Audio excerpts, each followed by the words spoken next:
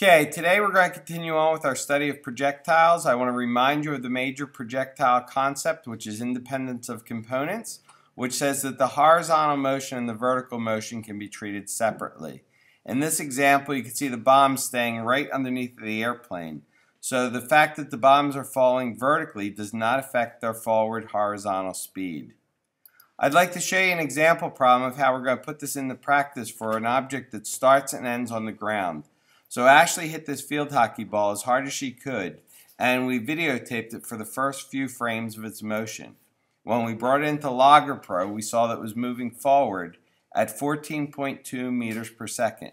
It was moving upward, vertically, at 2.9 meters per second. Okay, so Ashley hits the ball with a speed horizontally of 14.2, a vertical speed of 2.9.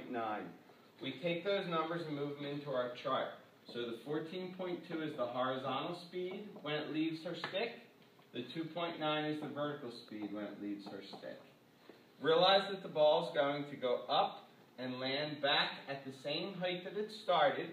So your delta y will be 0. It has no change in height from end point to start point. The final speed should be the same as the initial speed, just in the opposite direction, and that's anytime it returns to its original height, it returns to its original speed. Since we're on the planet Earth, we use our acceleration of negative 9.8.